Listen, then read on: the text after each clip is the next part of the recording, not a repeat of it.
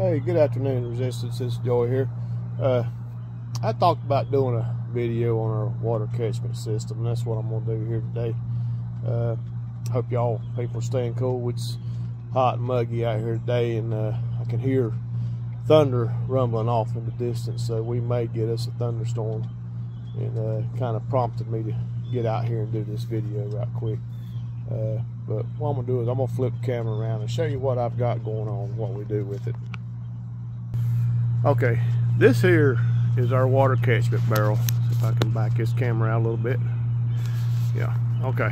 And what I've got it plumbed in to our gutter system on the house.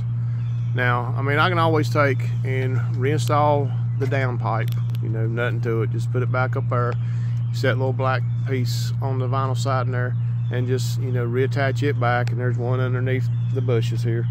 You know, it's not that big of a deal. Not really hard to do, but I really don't need it there at this time, and I'll show you what we got. Now, like I say, this is my catchment barrel, and you can see the black window screen material. That's just a nylon screen that you can buy, and I use that as a filter on the inside. And what it, you know, like trash, leaves, debris, and any that kind of stuff, it catches it in the top of the inside lid of that tank. I've got the lid on it. I wish I had my ladder over here. I can show you a little bit more. But it's trapped inside there, you know, by the lid.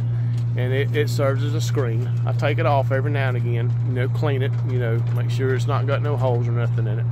And as this water tank fills up, I've got it plumbed in here with a, you know, little faucet with a hose pipe run to it. And I've got this here is what I call my overflow barrel. And I run into needing this sometimes if my other barrels are so full I can't get no more water in them. And I'll use this. I'll just take the lid off, open up that overflow valve, disconnect the hose, and just let it empty into this one. And you know, usually I can fill up all these tanks. I've had them filled before, and then I've just allowed the water to run down. I mean, it just goes down into this flower bed that we have over here. It's a big Queen Anne's lace, if anybody's wondering what kind of bush that is. And, you know, we just allow it to run down, and it runs down, and these other beds, and this hosta and all that stuff like that catches that water drain off. So, you know, it's not really hurting anything to do it like that. All right, now, like I say, I've got a hose pipe hooked to it, and this is that old hose that you see advertised on TV. You know, it draws all up and everything, and it works good for this. Now, if I was going to water my garden, say if I wanted to use this tank to water this garden, I won't use this hose, and I've tried it. It does not work good because I only get a small trickle, because you have to have enough downward pressure and gravity working to your advantage to make that work. And in a 55-gallon tank of water, you don't really have a lot of water pressure. But I do have enough to where this line can run. We're gonna follow it on down, and we're going downhill here. And I'll show you where this goes down to. And like I say, it's a downhill path, so it's actually gaining a little bit more pressure coming down. Not a whole lot, but enough. And these are my water storage barrels. And like I say, I've got the hose that runs up, you know, in through there, and I've got it just hanging into this barrel. And as that barrel up there fills up, it will drain into this barrel. And so on. This barrel here, this is the empty one. I've got me a pallet set here because that's the way I want to do these. These two over here is emptied. I just emptied them out over this week watering the gardens, and I want to get me some more pallet materials and get these up off the ground. These are my full barrels here, and you know, I started using some water on this. Now, these barrels, these are, except for this metal one. This metal one contained a material, according to the side of the barrel, it was silicone joint sealer, something that my grandson uses where he works in concrete. This stuff come in plastic bags inside these barrels. These barrels are coated on the inside, and as long as they're not scratched or anything like that, you know, you could boil this water, and I don't know if I would drink it, but you know, you could use it for other things. And the same with these other barrels. These barrels are food grade barrels.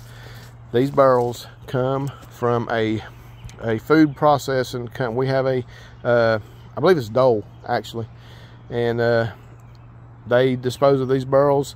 We can get them dirt cheap. I mean, I paid 20 bucks a piece for these barrels. They come with locking rings. They have sealed. See if I can, that one's not on it. There's an O-ring that goes up inside there. I've done something with them. Those may have been damaged. Let's look on this one. Yeah, this one still has the O-ring on it. So, you know, you can seal these up, put the locking rings on them.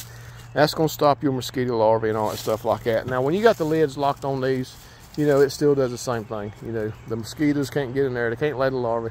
And I'm going to tell you, mosquitoes are terrible here. Now, we do this because we're on a city water supply here. I'm going to walk up here to this garden and just kind of go across the tomatoes and stuff while I'm talking to you.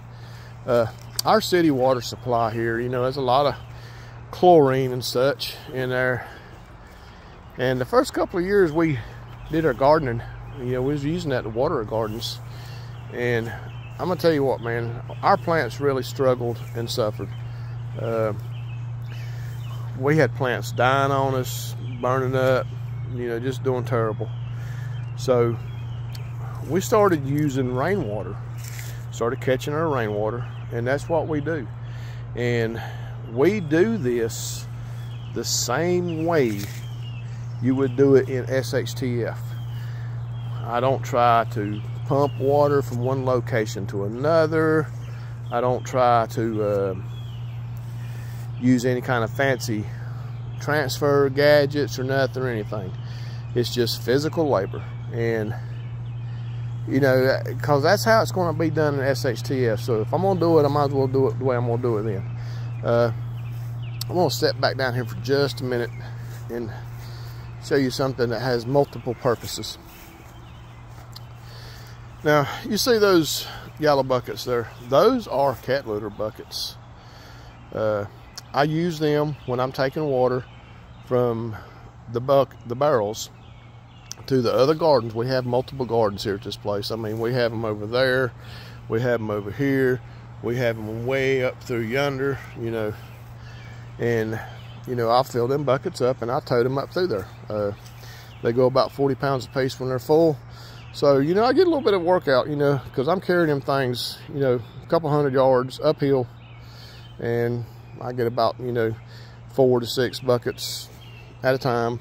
You know, not that many at one time, but that's how many I wind up carrying up yonder. And you know, it keeps me moving, keeps me steady, gets my heart rate up a little bit.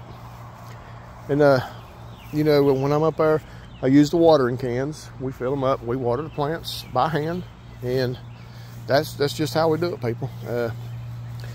And our gardens have really benefited from this rainwater that we're using like this. These plants no longer get city water. These are beans. We've got some different stages of corn planted in here. This is what we call a middle stage, because we have some younger corn here and we have older corn here. And actually this corn is tasseled. You know, we got the tassels on top, we've got corn coming on it. Several of these plants have 2 ears coming on them. I mean, that's what we want. So the rainwater helps, people. Now, people say, well, you know, there's restrictions, water restrictions. You can't get this, you can't do that. I call bullshit, people. You know, this is my property. I'm going to do what I want to do on it. What I'm doing is not hurting nobody. It's not doing anything. It's to my benefit. They just not getting my tax dollars off of it. So there's that. Now there's another thing you can do with that particular type water catchment system. You can build another section, and like if I was to do it, that's a bathroom here, and I could actually put a barrel, tap it into that, and I could run me a small hose through that window. Yeah, I know it's unsightly, and I could plumb my toilet into that, and I can have a working toilet as long as I have water in that barrel. You know, and push come to shove, you know, you can build you a shower to do the same thing. Just change that faucet to a shower head, and you know, it's a cold shower, but hey, it's a shower, you know, to get you clean. That would actually be a good thing to do instead of trying to use your shower in the house, because that's less water that's going to be dumped into a septic tank system, which we do have here. We're not on city sewer, we have a septic tank out here. And you know, everybody's gonna have their septic tank pumped at some time or another, but an SHTF and your septic tank fills up, that's not, it's done. I mean, unless you dig it up and you get in there and you scoop that stuff out yourself and you dispose of it some way, however, who knows? I don't know. I don't know how you would dispose of it unless you're going, I mean, yeah, I guess we could haul it way off down the woods, but man, that's going to be a job and a half. Anyway, that's all I was wanting to point out today, people, was the water catchment system. And like I say, those barrels, I got those about 20 bucks a piece, and they're 55-gallon barrels, and I've got probably 60 bucks tied up into the platform that I built specifically for this. It's on 4x4 posts, 2x4 platforms, 1x6 floor decking wood up there. So if you do something like this, make sure you build something sturdy enough that's going to hold probably, let's see, 55 times 8, I would say about 400 or 500 pounds, you know, just right off the top of my head.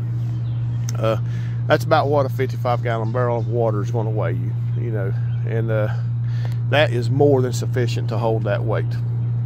I wouldn't be scared to, if I had the room, to put 2 of them up there. But anyway, that's what I wanted to do today, y'all, and show that to you. And like I say, the gardens have really helped, you know, benefited from it. I don't know if you can see these tomatoes that's coming on in here, but I'm going to have a decent run of tomatoes this year, and corn, it looks like, and beans and peppers. Garden's doing real good this year. My okra is struggling. Looks like we're going to be replanting that. But anyway, y'all, that's all I got for today right now. So y'all have a good one. Try to stay cool, stay low, stay ready.